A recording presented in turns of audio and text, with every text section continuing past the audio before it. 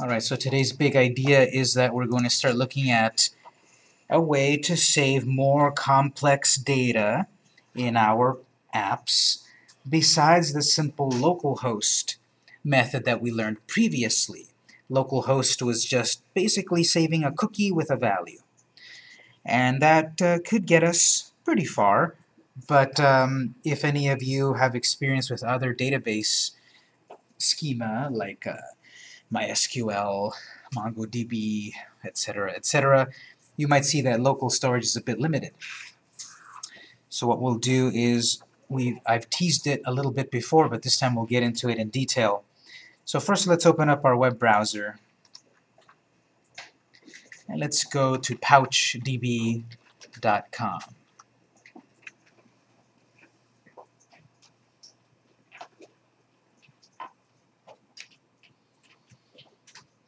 PouchDB, that's their icon. It's supposed to look like a pouch, but to me it looks like a green pig or something. I think it's supposed to be a kangaroo head. Kangaroo. Oh, that makes sense. Kangaroos have pouches.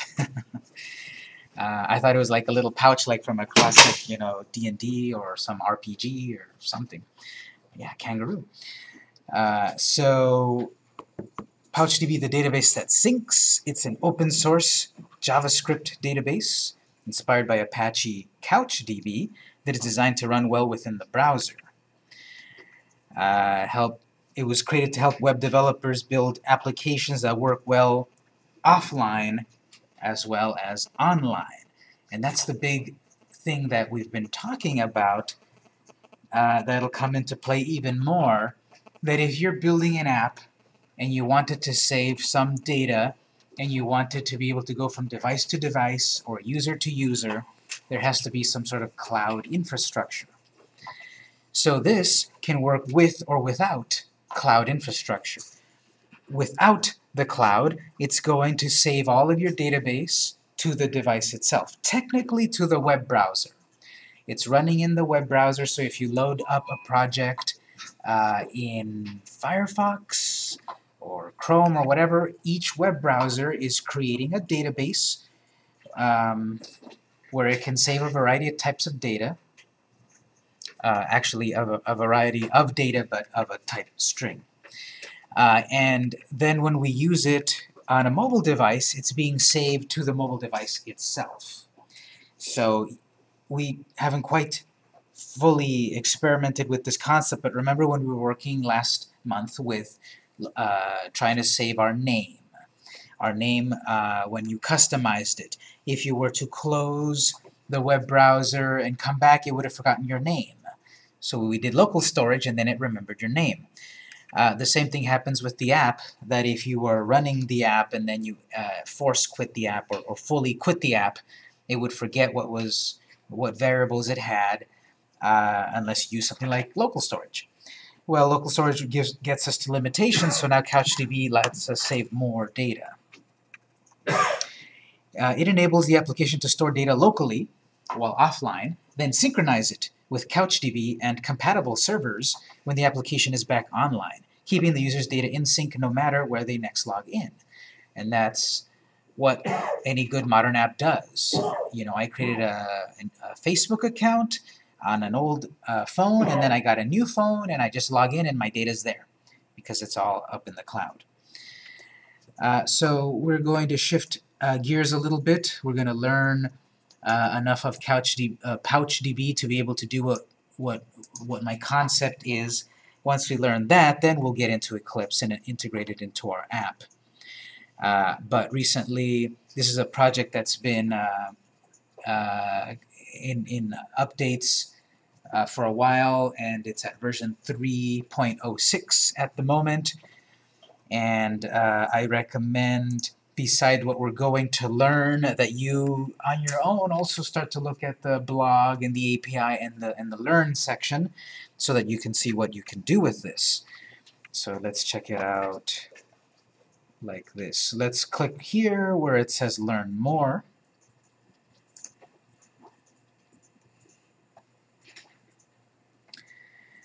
It goes on to say that it's compatible with most web browsers, Firefox, etc., and also Android and Safari. Now notice, it says Android 4.3 and higher. And then Safari, or iOS for Safari, version 7.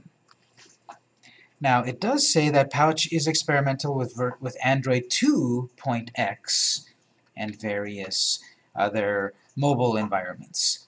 And so I've tested it, and notice it specifically mentions Apache Cordova. It is known to work, but you may run into issues. So this opens up this big can of worm about, I saw recently some search results about what's more popular. People searching for learn how to program as opposed to something like learn how to make an app. Learn how to make an app is getting much higher search results and traffic than learn how to program, even though learning how to make an app is learning to program.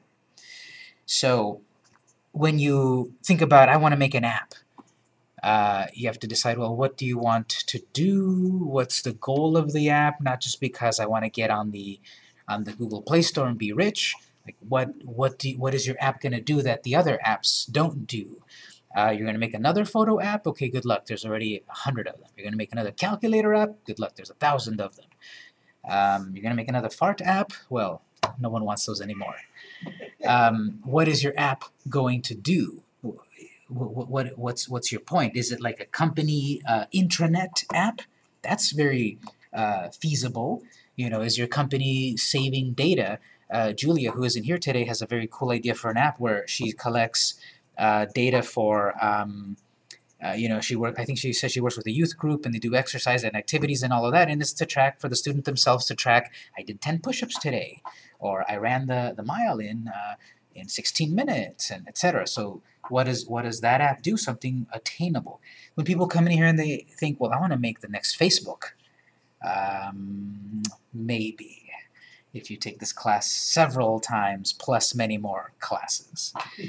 So we have to be realistic in a way about what do we want to accomplish when we want to make an app. So my concept is, in our app, we are eventually, let me load it up here, we are going to continue to work on our app, and so that what it does is, notice that our app has been a showcase for our college, and it shows classes, you know, class explanations and such, calendar of events. We started to play with what can we do with, you know, the device itself, take a photo, but how would that actually work with a real app like ours? We have this customization, get directions, that's useful for people. So what we're going to add to the app is that a student will be able to have their own like note system where these are the classes I want to take, or these are the classes I have taken, that data that they can store, so that then they're working toward taking these 7 classes, and once they're done, they, you know, you check them off, you're done taking the classes, that sort of thing, so to save classes that you have enrolled in or want to enroll in. That's what our concept is going to be. And so that's doable with the amount of time we have in these classes. And that's doable with learning a brand new concept, which is databases. That, in and of itself could be a whole, you know, 6-week class, 8-week class, just database stuff. So that's why we're going to use PouchDB. So it's based on stuff you've already learned. It's going to be JavaScript running in HTML. We're not going to need to learn, you know, SQL commands and all of that. So notice here under Learn More, how to install it. Well, we need a reference to the Pouch JavaScript library. So that'll be easy. We're going to download the file in a moment and then create a simple HTML document, and then we're going to start to put together an interface where a student can fill in, the name of a class, then the instructor, data, and then save it to the database, and then retrieve it with the press of a button and such. All of that will be basically JavaScript commands, and the JavaScript commands will make sense because we're going to have this reference to the PouchDB code. Notice you can also install it via Node, and then using it, there's tutorials and the documentation. Let's take a look here. If you're under this Learn section, let's look at the frequently asked questions, the FAQ. So these are some questions that often get asked. For example, can PouchDB sync with MongoDB or MySQL or my current non-CouchDB database? In short, no. PouchDB runs, if you're going to have some sort of cloud back end, it runs on CouchDB. So this might not be the answer to your issue. If you've got some sort of cloud infrastructure and you're running MySQL or MongoDB or something, this might not work to do the duplication of the database and such. So there are, of course, links all over the place to guide you, well, what can I do with it with my infrastructure? So you want to look at that on your own. What can PouchDB sync with? Well, it talks about CouchDB, of course, Cloud and Iris Couch, etc. A PouchDB server, and all the documentation is there to set it up. Again, this, as I said, it's a can of worms with a can of worms inside of it. It's a lot of stuff to do to get this all to work. That's why, there's a room full of engineers on all of the companies that run apps, because there's so much that could go wrong and so much to make work. It talks about, well, it's web-based, but can I build a native app from it? And it talks about yes, and then here are some examples and such. How much data can PouchDB store? That's a good question, because when we were looking at local storage, by default it would save about 5 megabytes of data, which nowadays isn't so much, but traditional cookies would only save about 100 kilobytes of data, a fraction. But when we get more complicated, we want to save more, here's where the limits come in. It talks about, for example, if a person connects to this via Firefox,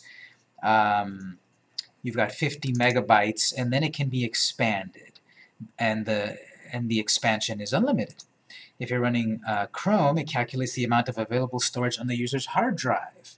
So it can take up as much space as the person's hard drive. It talks about Opera, Internet Explorer, and then it talks about mobile Safari and Android. Android works the same as Chrome, while older versions can store up to 200 megs. So if we're running a newer version of Android, it should work like Chrome, which is it'll try to take as much of your onboard storage as possible. But if you're running an older version, under 4.4, it can take up to 200 megabytes of data, and that's a lot for what we're going to need it for. We're going to be saving text data. In PhoneGap, you can have unlimited data by using the SQLite plugin. So there we can actually use SQL commands and such if you're versed in that. It talks about upgrading. The short answer is that I wouldn't upgrade any app that I'm working in at the time that I'm working on it. If it's complete and if it's been released, okay, then I'll set upon the task of upgrading my infrastructure. But while we're working on the app, I think that's part of the problem from last week or not last week, but last Tuesday, that we've been working with 2.9, and I wanted to go to the next version, and then there's bugs that happen once in a while, so we're going to stick with 2.9. How is Pouch different from Couch? Well, you can read about that. But again, this is going to be technical as this stuff usually is, but I've got a project that is going to be very doable, hands-on, and I said we're going to collect data, we're going to save it to the database, we're going to retrieve it, and we're going to get a taste of it. Overall, all of these 3 classes, yes, it is level 1, 2, and 3, but hopefully you don't have the idea that we're going to create the next Facebook throughout the whole 3 months. It doesn't take 3 months, it takes a long time. Question?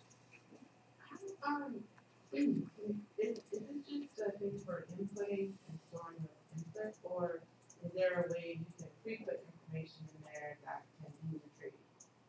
For example, if you're asking for someone's address, could you pre-populate, country, city, state, that sort of thing? Yes, but with any sort of database, I don't think they really come pre-populated anyway. You have to set up the Well, database. as in like, could we populate them, and then like, whatever the user is using to input that, and they select from things we've already put in there? Sure, sure. When we set up our database and everything, we can load in our own records, and then it'll be populated already for people to use as example data. Sure. So let's look at the API documentation. This is the whole manual for PouchDB. So on the left side or at the top, select API. It's the application programming interface. This explains everything, how it all works. So when the question is, why does it do that? This is the answer. Because the people that created it said this is how you do it. So most of PouchDB is exposed as some sort of function, an argument, options, and a callback function, where both the options and the callback are optional. So notice that we don't always need a callback, meaning a result. Usually we want some sort of result because, for example, plugging in data to a database, well, did it actually work or did it not? And I want to then deal with a positive result or a negative result, when both the option and the callback are optional. Callbacks use the function error result idiom, where the first argument will be undefined unless there is an error, and the second argument holds the result. So everything that happens basically is going to give you either an error or a result. A result could then range from the data was displayed on screen, or the data was put into the database, so error or result. Additionally, any method that only returns a single thing, for example, db.get, also returns a promise. Promises come from the minimal library li in the browser and the feature-rich Bluebird in Node. So again, can of worms inside of a can of worms. A great question last time about, is there some sort of website that has a list of definitions of all of this stuff? If there was, it would be going on and on and on and on, because this stuff always changes, it gets updated, goes extinct, and basically I go to Wikipedia to look up stuff like what's a promise in the terms of programming. And notice that the documentation is a bit lengthy. It goes on for a while because it's got examples, which is always great. It goes on for a little while. The left side divides up everything about, well, how do we create databases, how do we delete databases, how do we synchronize it, etc. And notice we're going to use the syntax. This is going to be JavaScript. So we're going to write new, a name of a database, in this case PouchDB. No, actually that's the command. PouchDB, and then the name, and then options. This method creates a database or opens an existing one. If you use a URL, then PouchDB will work as a client to an online CouchDB instance. Otherwise, it will create a local database using whatever backend is present. So very cool. We can tell it to create or connect to a database, and you can simply connect to one that already exists online by calling its web address. Yes? When calling an outside line, is there an option also to, let's say, bring over a copy of data that you want to store locally?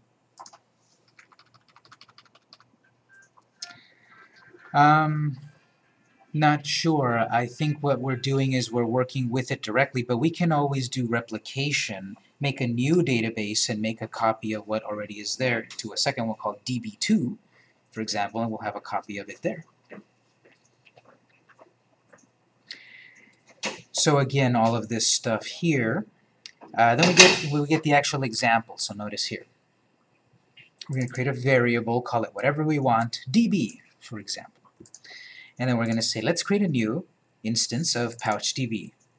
What's the internal name? DB name, or whatever we want. Or connect to it in the cloud. on the server. We have different ways that we can create these databases, and this is going to basically work by itself pretty well, easily, but if we need to specifically create a type of database, like a web SQL database, or IndexedDB database, different types of databases, we can tell it what kind. We can say, well, make it a web SQL type of database. We don't really need to do that. It'll create the proper one based on the device that we set this up on. Deleting the database, examples there. And we're going to talk about adding a document. Maybe you could also call it a record, or a table. Create or update a document. So that's going to be db.put with a variety of parameters. Well, what does that mean? We're going to talk about a user, a student can save the class number, the class name, and the instructor's name. Those 3 bits of data would be a document. Each one would be a document. We can put them all together as one type of record, because also what works here is JSON format, where we can have multiple bits of data together. So notice here, create a new doc with an ID. So we're saying db.put, and we've got title, heroes, and then it ends here, comma, the rest of put, or we can do title, Lady Stardust. Notice what we're doing is we're putting one document, a title of something, and you're going to see as we look at the documentation, the creators of Pouch seem to be David Bowie fans, because we're going to see references to David Bowie songs and other things like that. So, Lady Stardust. We can update an existing record, or we can be a little bit more complicated in that we can pass in more than one thing at once. Notice here we're passing just one item. The title of a song. Here we've got ID, and then comma, and then revision, and then the actual title. So we can pass in more than one field. And then we'll get results back. So we'll see about a difference of put and then post. So in order to be able to work with the data that we're putting into the database, it needs some sort of master identifier. So notice in this case, it had said _ID and given it this other ID number, but if we use db post, we can let Pouch itself generate an ID. If we do that, though, it'll generate something like that, which of course will be a unique identifier, but since we're letting Pouch do it, we don't have to bother with making our own IDs every time. The way we're going to do this is we're going to collect, as I said, the data class number, class name, and instructor's name. So the class number will be the unique identifier. So this is going to go on and on, but we're going to do it ourselves. As I said, what I've put into, if you want to explore it in the Z drive, there is an example that we're going to go toward, but we're going to create it from scratch together, because obviously if you just look at it, it's going to be 75 lines of code about what does this do. So we will do this together. But if you want to start looking at it on your own, if you're a bit more advanced, you're welcome to do that. So what we will do then, we'll get back to the documentation as necessary. What we'll do then is we'll actually start to create this simple Pouch project. So let's go to the desktop and create a new folder.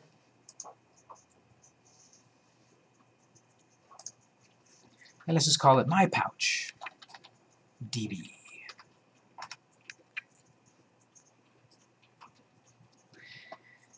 And at the moment, I want to focus on learning, well, how does Pouch work? So we're going to create a very basic HTML5 file, and then start working with Pouch right away.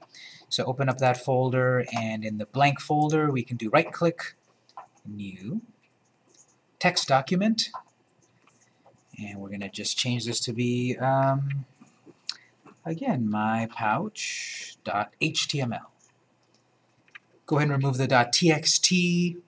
It'll complain, are you sure you want to change that? Yes. And that's just so that we have a blank HTML file that now we can edit in Notepad. We could do this, of course, in Eclipse, but Eclipse is a little too bulky to really just write some simple HTML and JavaScript. So just a simple HTML document, right-click, edit with Notepad, ++.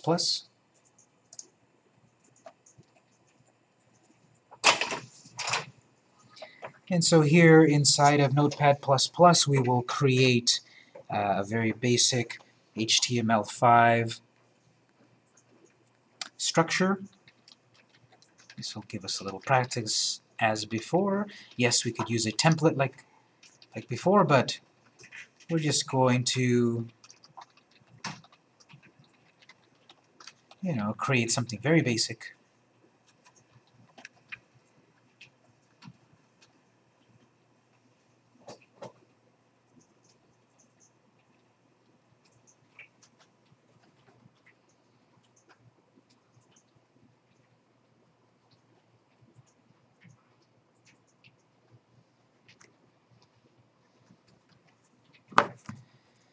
Just go ahead, it's about 8 lines.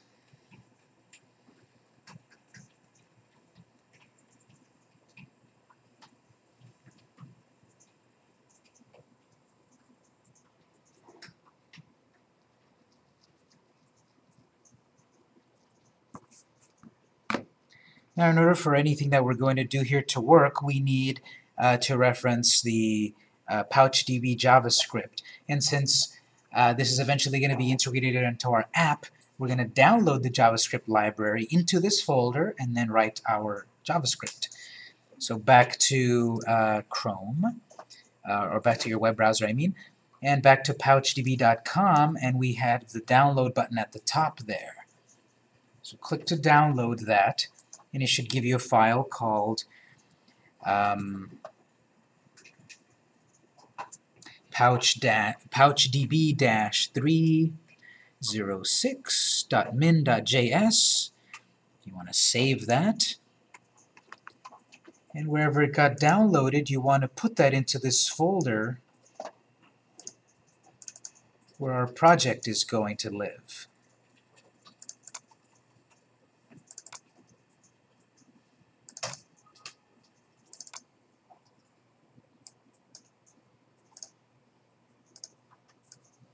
So download that PouchDB file and put it into the same folder as this brand new file that we just created.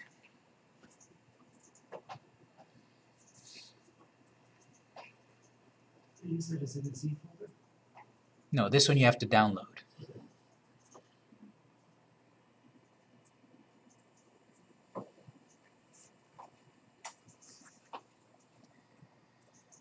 So this is what will allow us to write this JavaScript that creates and edits databases, and this is what will be the backbone of our app to be able to store some data. So make sure it's in the folder, and then back in Notepad,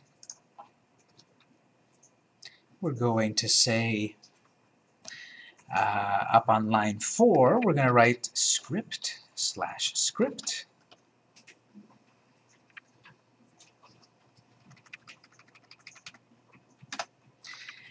And we're going to reference that file that should be in our folder, so that will be src equals quote end quote, and then pouch db-3.0, not an O, 0.0, 6.min.js.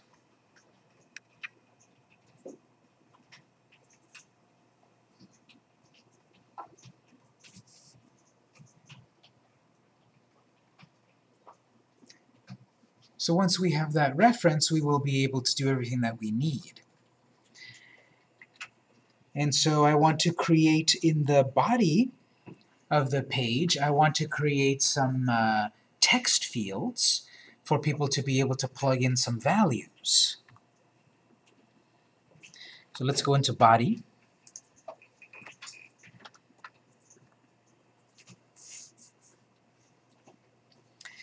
We're going to create this form tag. I'm going to break it into 2 lines.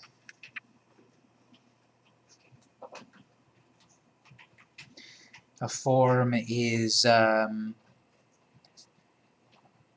collection of input fields. For example, when you log into your email or to Facebook or whatever, usually there's username, password, and then submit.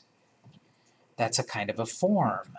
You're plugging in some data and clicking go or submit or whatever, and then it takes that data and does something with it. So here we're creating a form, and what we want to do with it is a bunch of PouchDB manipulation. So up on the form, inside of the form tag, then we'll write action equals quotes, and we'll just put the hash sign at the moment. Traditionally, here is where we would put something like form processor.php or something. This is what would take the data that's in the form and process it via PHP or ASP or some language. But in our case, we're going to leave it like this because we're going to do things differently. And I want to start to build this simple form. I want people to be able to type the CRN number of the class title, and then the instructor name. That's the text that's going to appear on screen, but to create the little boxes where people will actually fill in those things, I need a new tag here. This is going to be an input field, and then this one is actually singular. It doesn't have a pair. But it does have parameters that say what kind of input field is it. And I'm going to say its type is text. For the 3 of them, actually. So you can copy and paste. Actually, also, I want to put a break between these, or else these will all be on one line. Remember, HTML doesn't differentiate when you put a enter.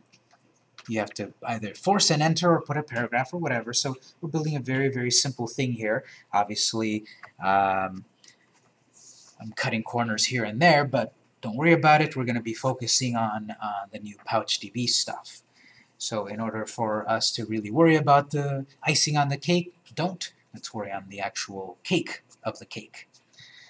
So let's write something like this, save it and run it. Nothing really happens just yet, but we should at least get some input boxes on screen where you can click and type inside of. Nothing happens yet, but go ahead and check your code, see if it looks like this.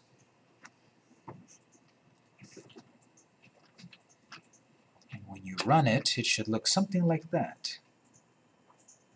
Just input boxes where you can start typing stuff, but there's no submit, there's no enter, nothing happens yet.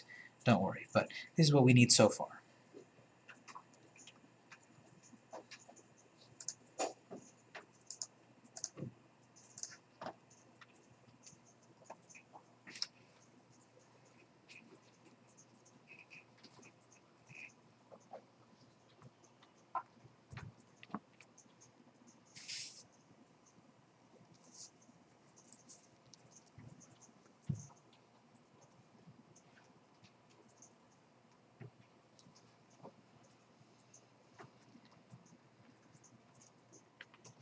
Okay, so you've got some input boxes.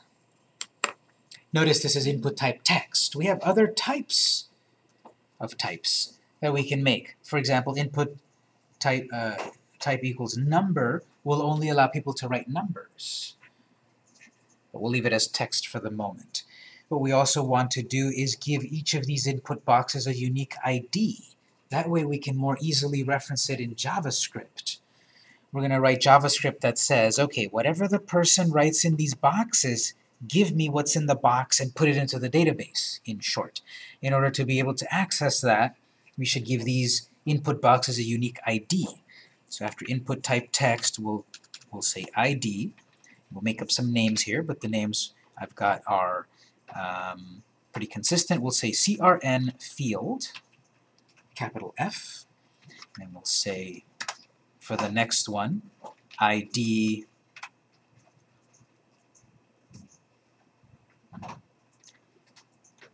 title field, and the last one, ID instructor field.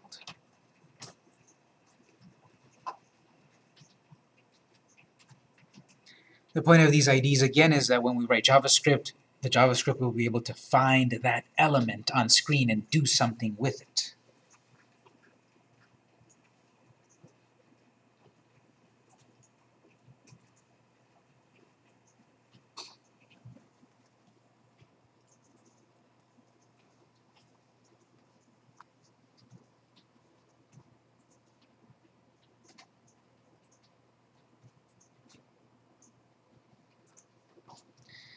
On line 13, let's say people type stuff into these fields, and then we need a mechanism to input that, a button. So we can write here, and this will be an input. Again, it does not have a pair, so just write input, and then we add in, this time type, button. So this input object will now be a button. I could make it display whatever text I want in the button by doing value equals, we'll just say go. And notice I wrote capital G. So that's what's going to display on screen. Go.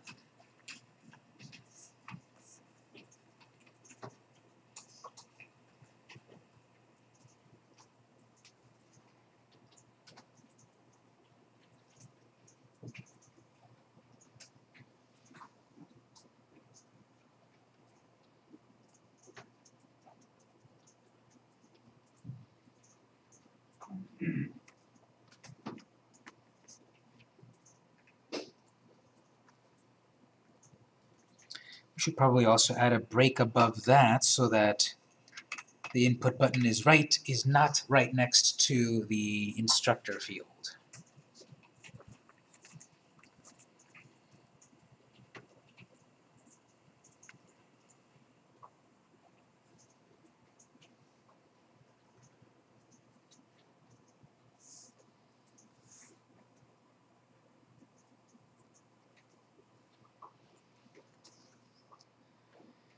So I'm going to save this and run it. So I can type stuff here and click go. Nothing happens yet because we haven't told the button to do anything yet. But notice we've got a button.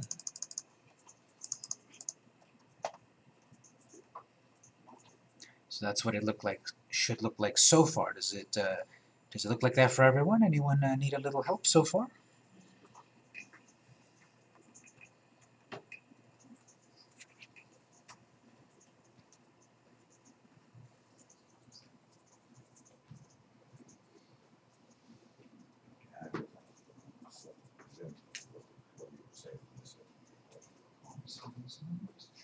Does it matter really? Or did you save this? Where did you save your pouch?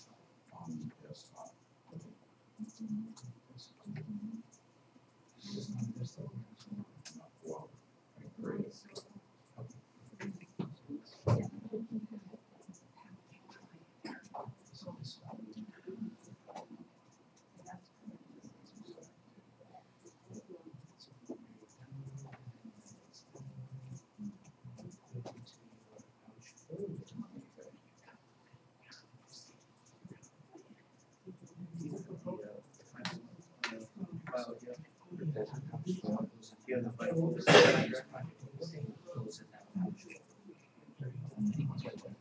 He talked about we have some of the work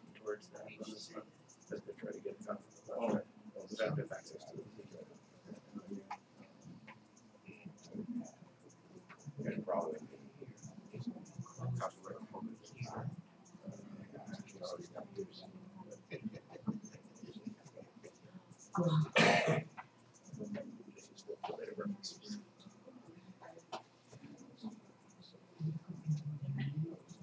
was data mining, so I would run a part.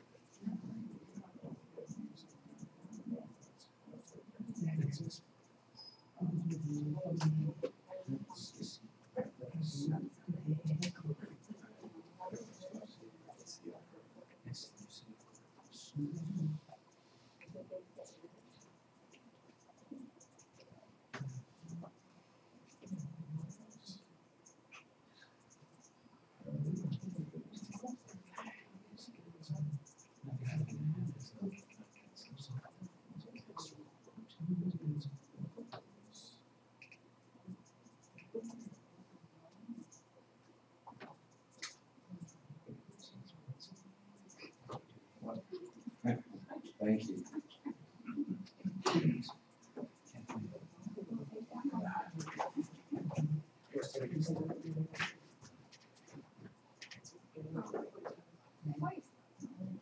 So which is the form?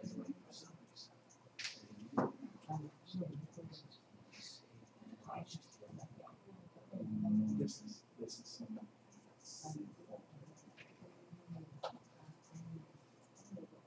Is your notepad flush?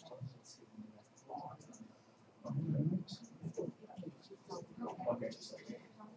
Well, it's okay. Go. Thanks. Just right click on the file. Anyone? And open it. Open. Or in the Explorer. All right, so if you've got this, this is the beginnings of our input boxes. What I want to happen is that when you click go, that data gets pulled from these fields and put into a database. We've still got a little way to go, however. Now to see, at this point, well, you probably have seen on several times when you're filling out some kind of form online, you make a mistake, you wanna do it over, you wanna clear the form. Let's add that kind of button to clear it out. So we'll say here, actually we'll add on line 14 above the input, the button that says go, we'll put a new input object, and this time we'll call it type reset. And this means that it's going to create a button that its purpose is automatically to reset the form on screen. That means we're going to clear it out. We then want a value, which is what displays on the button itself, and we will just call it clear.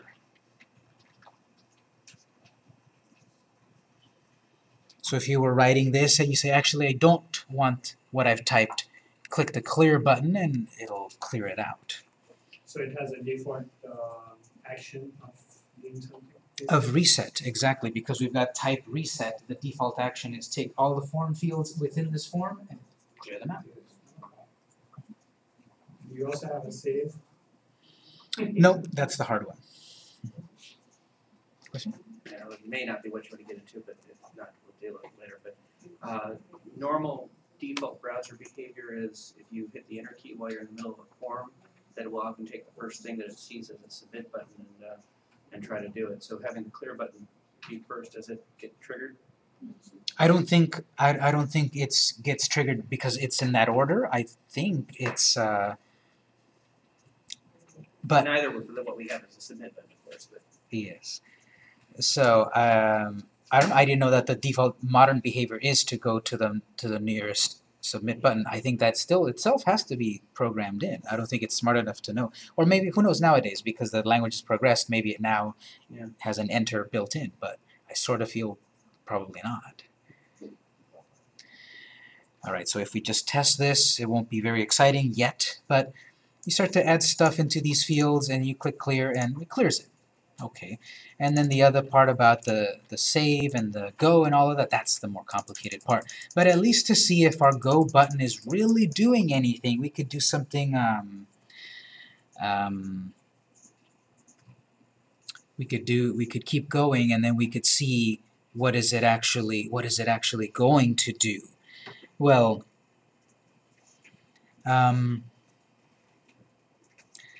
what I want to do is, for example, maybe display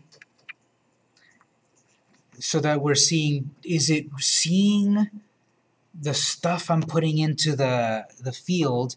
Maybe just do something very basic here on the Go button.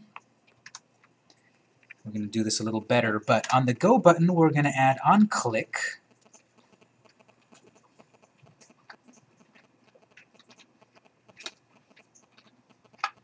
Remember, onClick is an action that happens after you've clicked this button. Simply what I'll do is I'll say alert. I'll make a simple pop-up appear. And I want it to show me the content of the of that input box. So inside of the alert, we need to reference that particular ID, so we can say document.get element, remember this one, element by ID.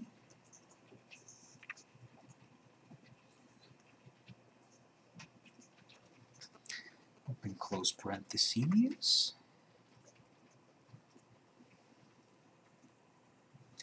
We need to say what particular ID, and usually we're using the double quotes all the time, but that'll get us into the issue when we've got double quotes inside of double quotes. That confuses it. So we'll use single quotes here. Single quotes will apply to the get element by ID, and then the double quotes to the whole onClick. So we'll say CRN field, the name of the ID that we gave to the first field. CRN field.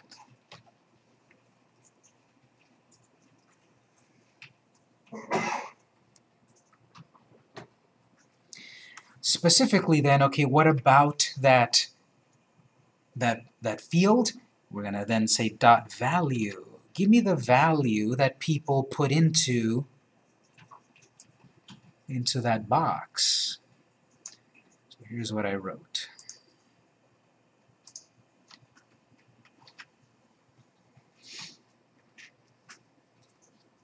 Save it and run it, put a few things in each of the fields, click go.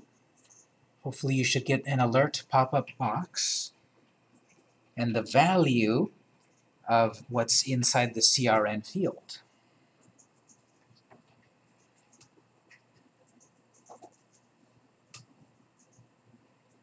If it didn't work, double check your spelling. Remember here, this is a capital E for element and a capital B for by and a capital I for ID. The ID, both of them are not capital, just the I in ID.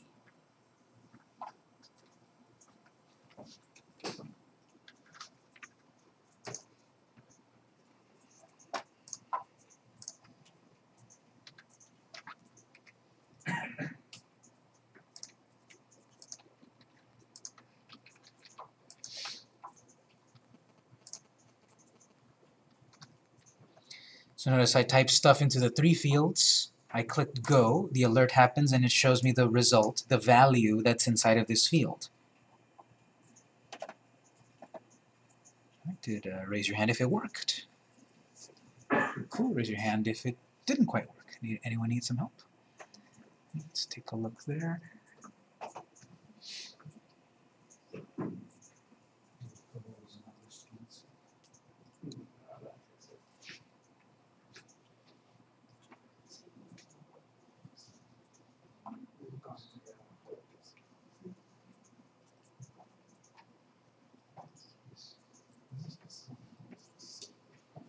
No, it's null because it doesn't know which one you're talking about. So here's what happens in this one. You put the value in the wrong place. The right code is the wrong place. So you need to delete that. And put the dot value right there. It's in a weird place. Here.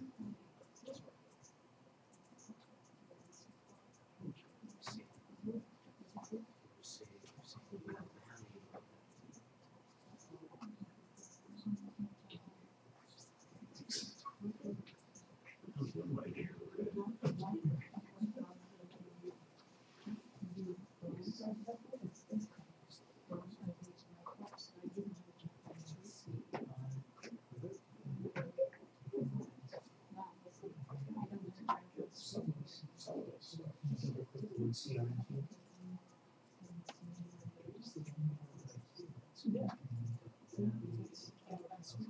Notice actually, I put my semicolon after the parenthesis.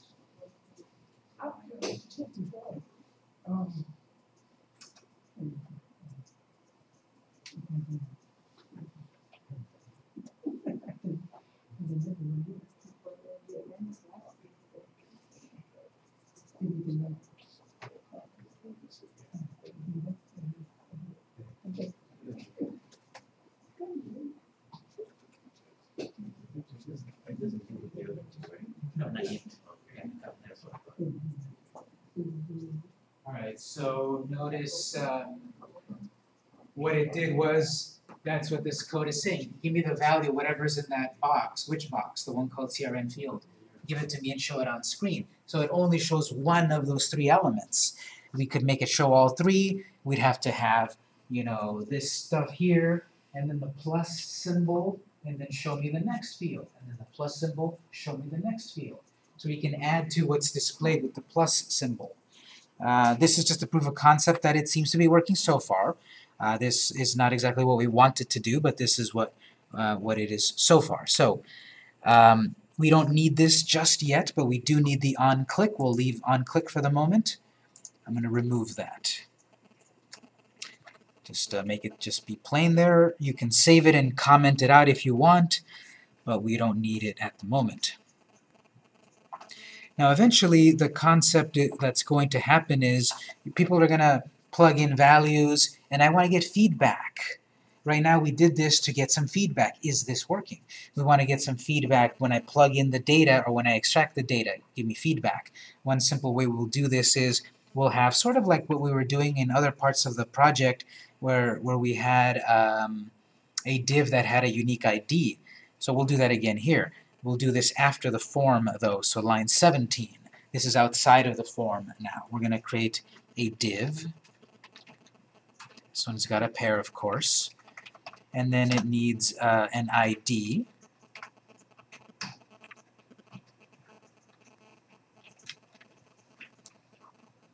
I think we've already used message elsewhere, so we shouldn't use it here.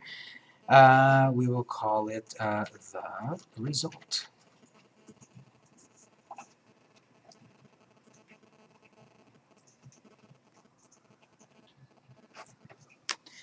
So this is going to be empty. It's going to be a placeholder. This is where it'll give us feedback messages about, you know, malformed data or error messages or the resulting table of classes. So nothing's inside of the div yet.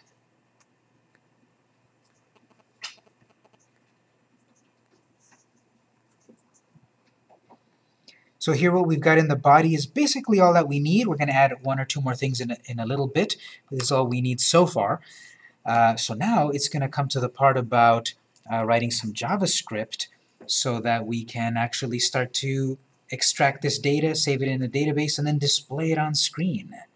So that's going to take us a little bit more work. Let's take a short break at this point, and when we come back we'll start writing JavaScript. So it's 7 o'clock, do 10 minutes. And at 7:10 we'll continue.